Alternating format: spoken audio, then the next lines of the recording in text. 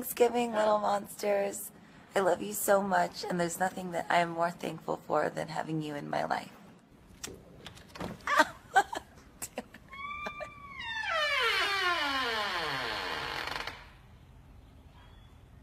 Goodbye, meat dress. Hello, blue jeans. Lady Gaga goes classic rock on Joanne. Here's a weird name to throw in the mix for next year's desert trip.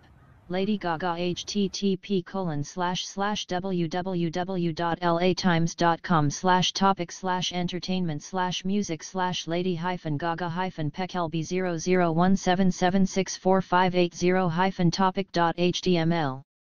A deep believer in the power of costume and character and thumping electronic beats, this 30-year-old pop star hasn't historically sold herself to the classic rock lovers who assembled this month near Palm Springs to witness Neil Young flay his guitar in a black t-shirt and jeans.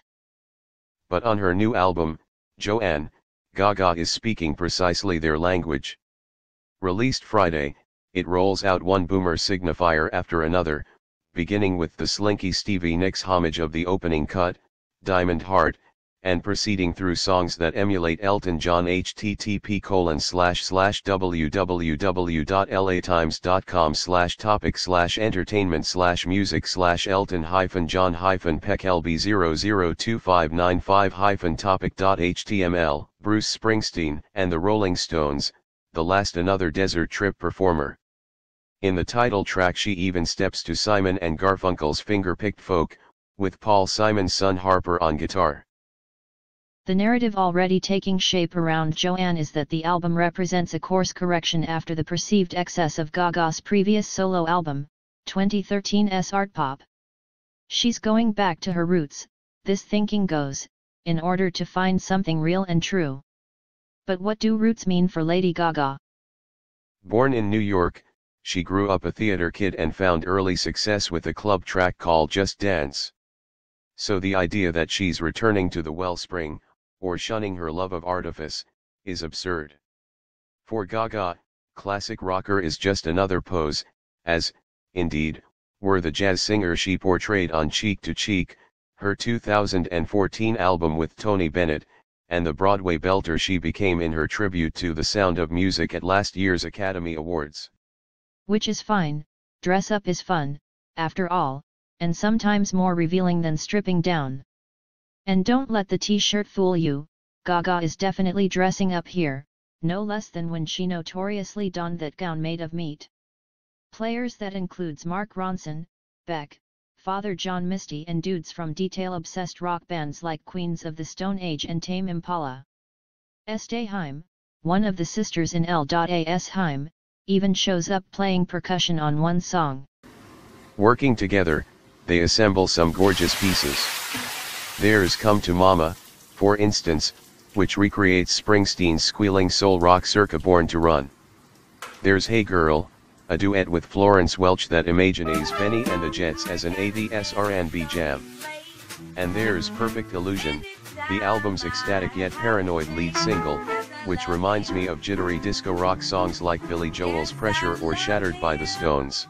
Joanne, whose title comes, rather tellingly, from an aunt who died before Gaga could meet her, also has harder to classify tunes such as Sinner's Prayer, a sort of spaghetti western fantasia with Sean Lennon on slide guitar, and John Wayne, which mashes up tinny Eurohouse synths, slowed down funk drums and a boot-scooting bass line straight out of Nashville. Gaga pulls from country music and Ayo, a digital honky-tonk rave-up, and the acoustic ballad Million Reasons, both of which the singer co wrote with Hillary Lindsey, of Little Big Town's Girl Crush fame. But here again the notion of roots music as a crucible for authenticity seems silly. Gaga singing in the masterfully composed Million Reasons, Lord show me the way to cut through all this worn-out leather, goes one brilliant line, is pure performance, a careful choreography of gulps and swoops. If she's acting, as usual, then what's the message of the play? In the past Gaga has employed her characterizations to illustrate the plight of the marginalized, and there's some of that on Joanne, in Diamond Heart, about a go-go dancer whose innocence is wrecked, and the lugubrious Angel Down, which the singer has said was inspired by the killing of Trayvon Martin. Come to Mama delivers a sermon of tolerance that has its heart, not its brain, in the right place. The only prisons that exist are ones we put each other in, she sings, not unlike a fourth grader. Hey Girl fares better as a conversation between two women promising to walk each other home because they can't find a cab. Yet other songs, for all their vivid sonic color, lack strong stories. Ayo, John Wayne and Sinner's Prayer feel like mere stylistic exercises in a way that Gaga's earlier stuff never did, costume dramas minus the drama, in other words. Call me Joanne.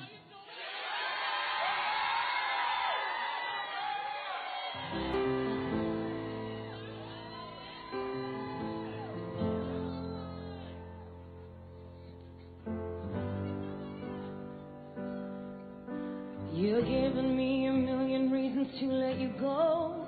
You're giving me a million reasons to give me a million reasons. Giving me a million reasons.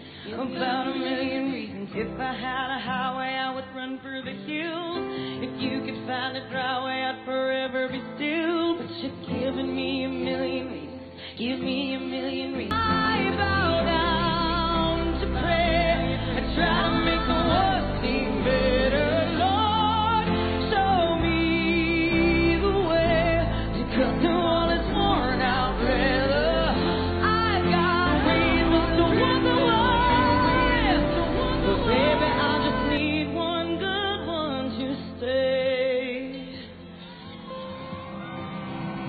Stuck in a cycle, I look off and I stare. It's like that I've stopped breathing but completely aware. Cause you've given me a million reasons. Giving me a million reasons.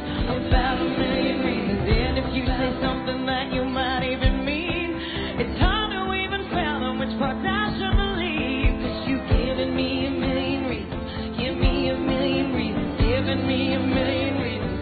About a million reasons.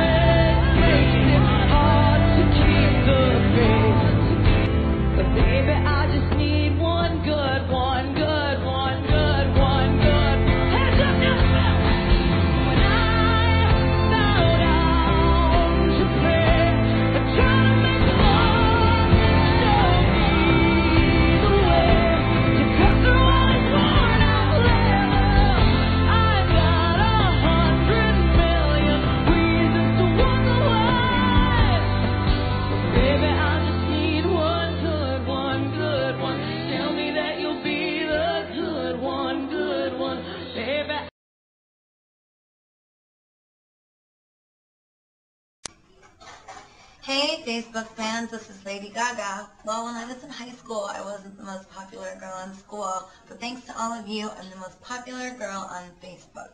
Oh my gosh, that's crazy. Anyway, love you and thank you. Bye. Thanks for watching. Please subscribe to channels.